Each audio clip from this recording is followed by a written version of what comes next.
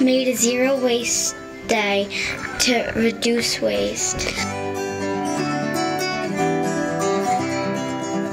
Before we had industrial composting, we were throwing away 88 pounds of food waste every day. That's 97% of the weight of our lunchtime waste.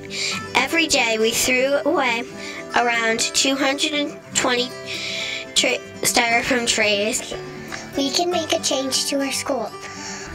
Compost trays turn into dirt. Trash trays you can't do anything with. At our school, when there was styrofoam trays, we used to throw away a whole honor. That's how high the trays were. We made signs and skits, and now we have achieved our goal. And we inspired our school to change from styrofoam trays to compostable ones. Hi, my name is Madeline Murphy, and these are my posters that I made about trash. We can make a change to our school.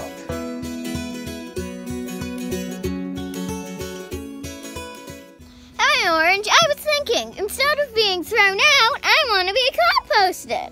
Yeah, love you, girl, but I want to hurry up and play my Among Us game, so can you get this over with?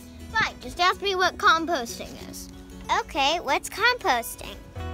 I'm glad you asked, because I'm going to tell you. Composting is when food scraps are set aside from the trash and go into a pile to become soil someday. If I were put in the trash, I would be sent to a landfill, a giant pile of trash that just sits there for 100 years.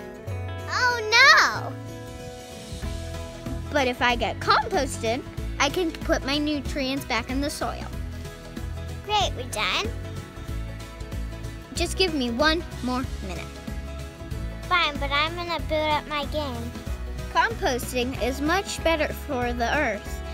When the trash in the landfills is burned, they release carbon dioxide into the air, which is a greenhouse gas, which means it makes Earth warmer and causes global warming.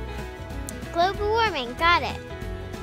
I want to help the next generation of apples like me. You're getting really deep all of a sudden. In another town in Massachusetts, they've banned fruits like us from going in the trash. Great, amazing. So let's just do that in Arlington. Easy peasy lemon squeezy. It's not that easy, but with help from some of the students, we can definitely make a change. Okay, then the students can do it. I want to become soil someday and nourish the next generations of oranges.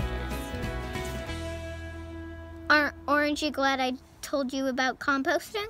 Totally!